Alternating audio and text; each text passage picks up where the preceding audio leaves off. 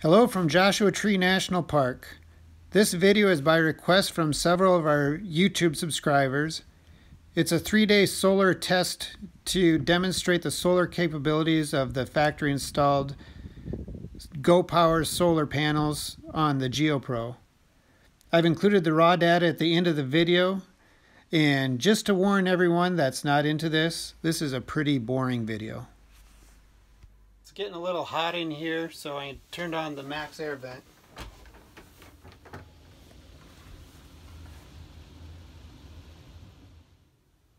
It's been running for about 2 hours and we're still at 100% solar, but it's nice and cool in here.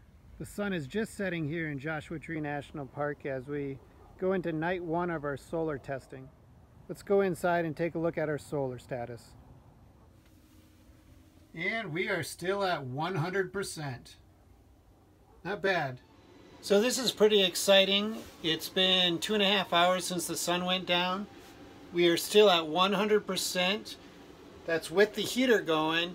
And a lot of times the heater draws a lot of solar power, but I'll show you here, we're still at 100%. About ready to settle in for the night, watch a movie, pop some popcorn, have the heat going. It's pretty comfortable in here, and all on solar. We're still at 100%, so we'll run this test for a few days and see how we do. Got down to 85% during the movie with the heat on. Heat turned off and it's recovered to 90%, so we'll leave the heat on overnight and check it in the morning. Middle of day 2, 90% solar. That's after we've ran the hot water heater for a couple showers, did our cooking, lights, heat, and we have a partially overcast day.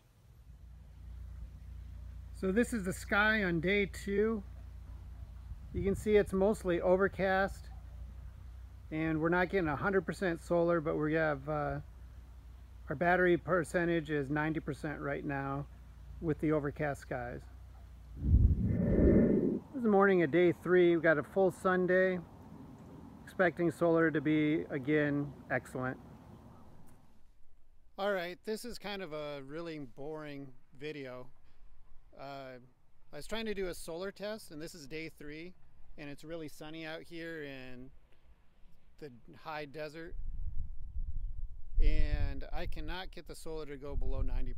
So the solar works excellent. So the solar will drop down to mid 70s at night with the heater going, maybe 72% in the morning with the heater going and the hot water heater on and the max air vent on.